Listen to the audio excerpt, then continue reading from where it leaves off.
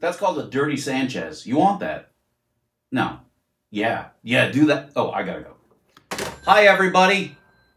What are we doing here today? Quickie, sort of. Kind of important. And it's something I should have put in the previous video, which was about transmission stuff and related durability issues and assessments, all right? Here's a question that comes up constantly and has come up constantly since 2014 when all this malarkey started with the Promaster. Questions about the topics I want to cover are the downshifting behavior and the tow haul mode in your transmission. This way, I won't have to retype this every freaking time somebody asks me. All right, let's talk about the downshifting first.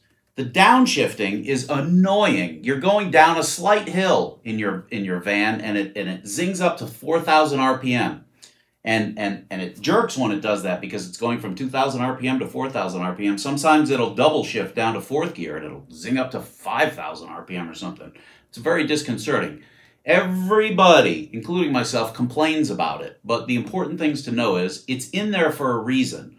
That transmission programming is there because these vans scale out to 9,700, 9,800 pounds. And once you build a motorhome on them, you're not looking at the scale. I'm not looking at the scale. And you'll be well over 10,000 pounds, and that's a lot to expect from the brakes. The brakes are great, but you're going down a long grade or something like that, you're going to catch the brakes on fire. And engine braking, which is what we're talking about, or compression braking, using the resistance of the engine to slow the vehicle down, thus preserving the service brakes, the friction brakes, is a safety feature built into your van because it's so heavy and because its duty range is so wide. The more important thing to know about the engine braking is there's not a goddamn thing you can do about it. It's baked into the software. There's a few workarounds, but it is not something as simple as plugging in a scanner and telling the computer to stop doing that. It's built into the transmission.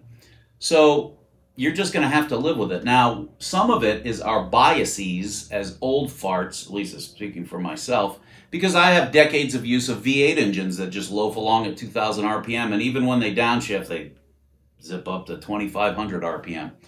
It feels weird to me to have an engine spinning at 5,000 RPM, but if I told you that on a sport bike or a Ferrari, you'd go, what the hell's he talking about? Formula One drivers idle at 5,000 RPM.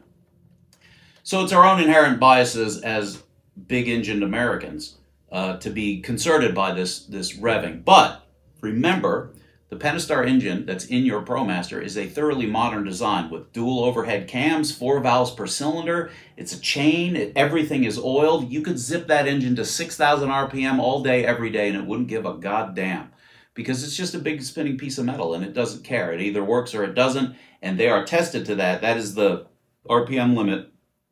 I think that's the red line, the electrically imposed red line in the engine. Another thing to know about this topic real quick is that if you're in park, you can't rev your engine past 3,000. It won't let you because it doesn't trust you. And you're not to be trusted if you're trying to do 5,000 RPM neutral drops. So, in conclusion, the downshifting and engine braking feature is something that you cannot change, and you're just going to have to deal with it. I'm with you.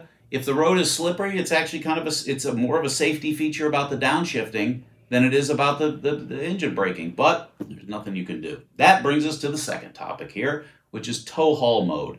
What the fuck is tow haul mode, and what the fuck does tow haul mode do? Well, let me tell you. Tow haul, all it does is in software, it increases the shift points or increases the RPM at which shifting happens, and it delays the torque converter lockup because the torque converter is the thing that is designed to slip and multiply torque and also allow the engine to spin at a different RPM than the drivetrain. But that, since the late 70s, those have had an electric clutch inside, or a hydraulic clutch in this case, that locks the converter together, locking it 1-to-1 so that it doesn't slip, and that's good for mileage and other things. Tow haul mode, as I say, raises the shifting points and delays that converter lockup, which allows it to trade a little bit more torque for a little bit higher RPM. Now, that's going to increase performance when you're hauling heavy, because you're getting more torque at the expense of higher RPM and some fuel economy, minor amounts of fuel economy.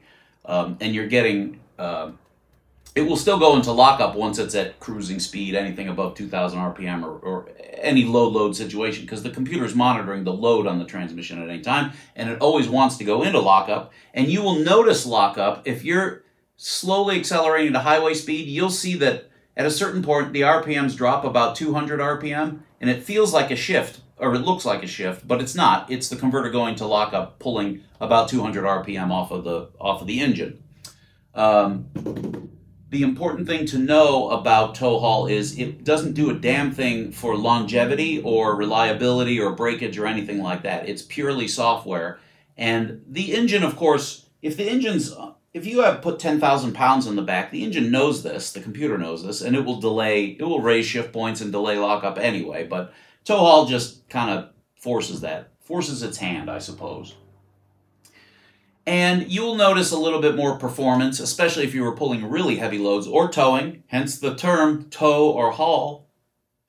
I had a person make a comment on the U-face tubes, which was very smart. He says he engages it all the time because it smooths out the city shifting to a certain extent, which makes sense. It's going to delay lockup, so it's going to be less of abrupt shifts, and it's going to smooth out that ramp a little bit. Man, you can play with that lockup button all you want. It won't hurt anything.